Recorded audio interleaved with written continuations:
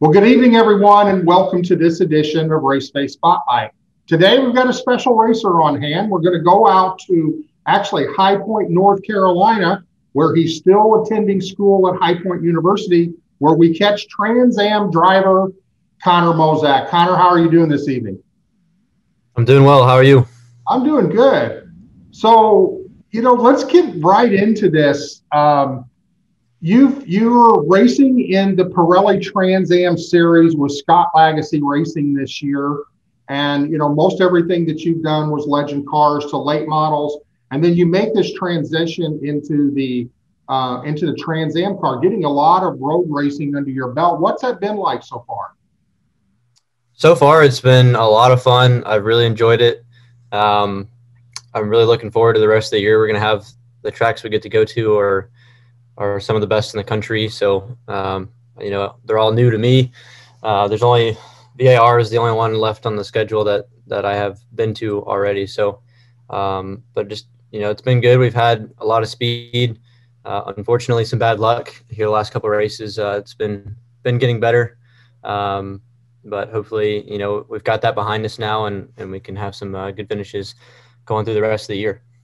Well, you had a great run when you went to Sebring. And of course, everybody knows that Sebring is, again, one of those legendary tracks. Even though it's really old and really rough, I know the last time I was down there, it was hard for me to comprehend that all the racing that goes on there and really how rough that track was. You had a great run going there. And then you had an incident. Can you walk us through that real quickly? Yeah, it was. It's definitely a rough place. So it tests the equipment. Scotty had a upper control arm brake.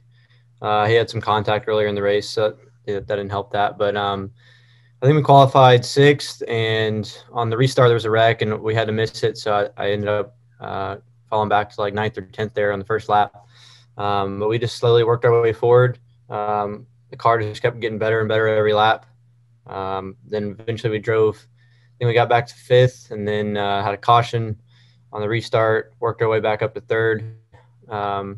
We just kind of was riding in 3rd, slowly reeling in. Skeen was in 2nd. We were just a little bit faster than him. I feel like I was kind of just biding my time. We had a long race to go, so just was hoping to catch him at the end. I don't think we had anything for the leader. But unfortunately, with like 3 laps to go, the car started getting really loose on me, and then the right rear tire blew out at this corner called Bishop's, which is like the fastest left-hander on the track. I think it blew out going like 130 or so, and there's a wall, like no room to go anywhere. So ended up crashing pretty hard there, unfortunately. But it was a pretty good run before that. Yeah, I started to say that was, looking at the car, that was an extremely hard hit that you took there. So Going from Sebring, heading back to your home track, let's say, and the Charlotte Roval. I've not had the opportunity to get out and ride around on that Roval road course. So what is it like? I mean, I know that's, a much tighter situation than you were at Sebring, a lot smoother, but then you had the banks and everything to play into effect. So tell us what it was like racing on the Roval. Yeah, it was cool to be home, and we had a lot of friends and family come out, so that was really nice. But the track itself, it's pretty slick. There's not a lot of grip. It's a really tough infield portion. You're really just on the edge the whole way through there to be fast. The banking's a lot of fun. Those cars really, are planted in the track there. So I enjoyed the track. The race, we actually had a pretty up and down weekend. We were really fast. I think Sam and I were about a second and a half faster than everybody else. But just had a right front tire blow and hit the wall pretty hard in the banking in the first practice, and then had the throttle hang on me in the next practice, so we missed qualifying. So we had to start from the tail, but we were able to drive back to the front.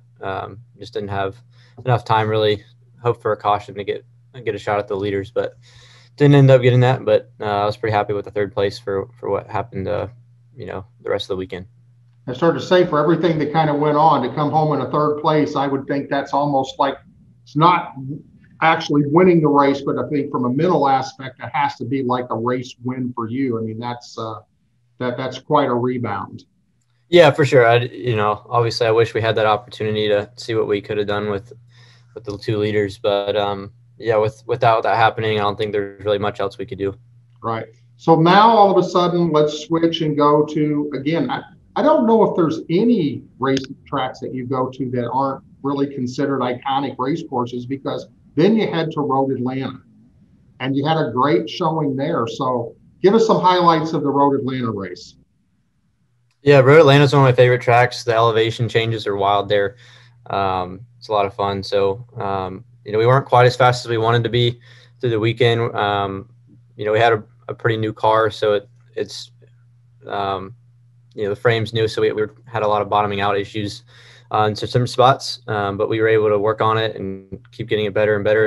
And by the time we started the race, it was about the best it had been all weekend, and we were able to drive forward. I think we qualified 8th, 6th or 8th, I can't remember, but we got to the top 5 pretty quickly, and just kind of rode around there. Was able to make a pass for 4th with probably about halfway. And then we were kind of a 4th place car. I don't think we had anything for the guys in front of us, but just rode around there and we were able to come home with a 4th place finish. Now, for someone that doesn't know, tell us, what is the top speed at Road Atlanta? I think we hit just over 160 there in the backstretch, like 164, 165. A couple guys were 166 if you're in the draft there. So, yeah, it's pretty wild. It's blind until you come down.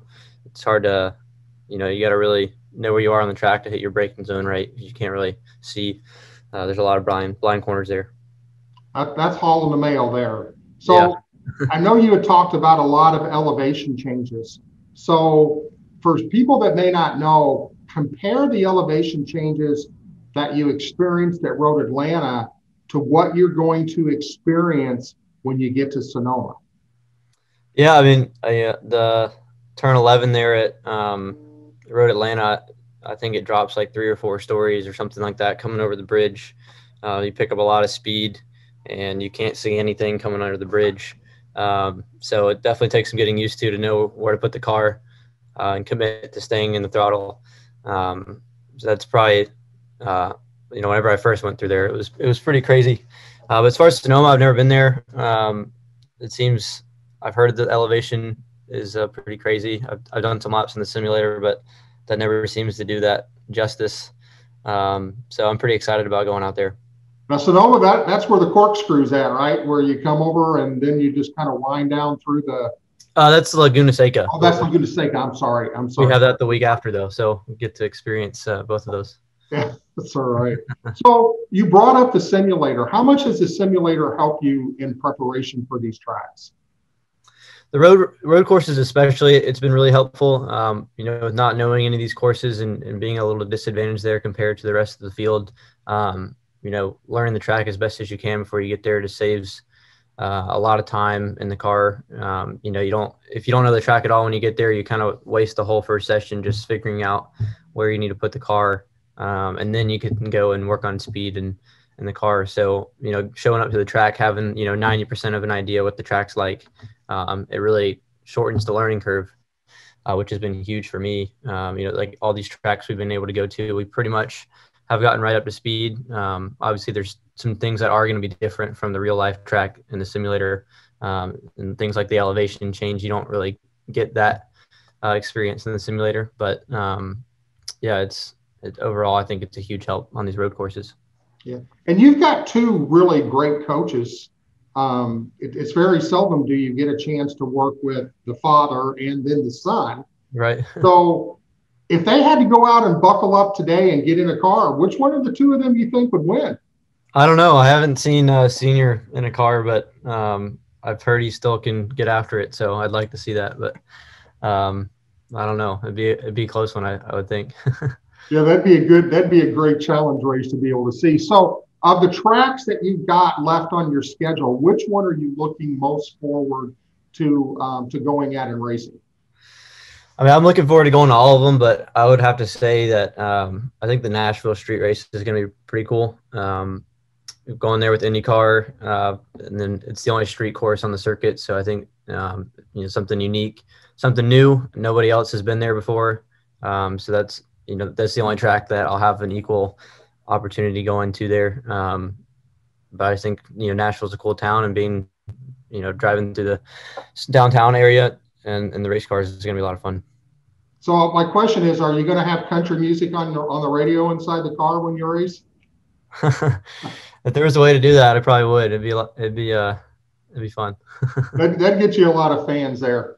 Yeah, so, maybe in practice.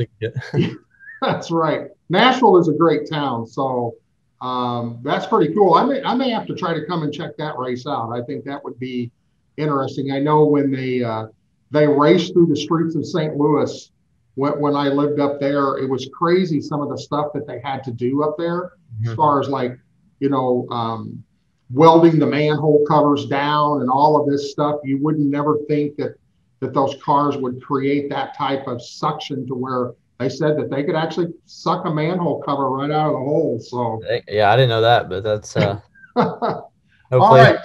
So let's switch a little bit, because you've got some ARCA races coming up, and I think you've got 4 currently on your schedule right now, but you're going to go to Dover International Raceway and the Monster Mile in May.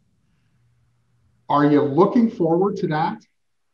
Oh yeah, it's pretty daunting first track to go to, but I'm up to the challenge. I think it'll be a fun track, and just looking forward to seeing what we can do there. Yeah, I would say that, for your first ARCA race, man, that's a tough place to be able to go. I'm sure you'll be able to adjust. I do a lot of sim testing on that. Not sure that's going to simulate coming out of turn 4. I've heard that from so many drivers that, that's an eye opener, but good luck to that. Now, one thing that you do have coming up that I'm sure you're looking forward to is you're getting ready to graduate. I am, just a couple more weeks. So, for people that don't know, Connor attends High Point University out of High Point, North Carolina. If you've never been to that school or never checked it out, you can go online and check it out. If you're ever out there in person, I don't care if you're looking to go to that school or you're old like me and you're thinking, college, you've got to go on that campus. What an amazing school. So what has it been like to go to High Point and knowing that you're going to be a High Point graduate? It's been a great almost 4 years now. It's a great campus. They've done a great job. The classes are great. I've always had great professors pretty much all 4 years for all my classes. So, there's really not much I can complain about. And they're really flexible with my schedule, which is really nice for racing. So I've been able to balance both of those. But I am looking forward to graduating and moving on. So almost here. All right. Well, Connor, again, thanks for being with us this evening. For any of you race fans that are out there that are not following Connor, make sure you go to ConnorMosackRacing.com. While you're there, make sure to check out his fan zone. Sign up for his newsletter. Make sure to follow him on all the social media platforms. And Connor, again, congratulations on the upcoming graduation. Good luck at Sonoma. And I'll really be looking forward to that first ARCA race at the Monster Mile. So again, thank you for being with us. Yes, sir. Thank you for having me. All right, so there you got it. Connor Mosack, up-and-coming great driver. He's been working with Lauren Rainier through Rainier Racing Development. You're going to be hearing a lot from this young man. So again, thanks all of you for tuning in tonight, and we'll be back with you in 2 weeks for the next Race Face Driver Spotlight. Have a great night, everyone.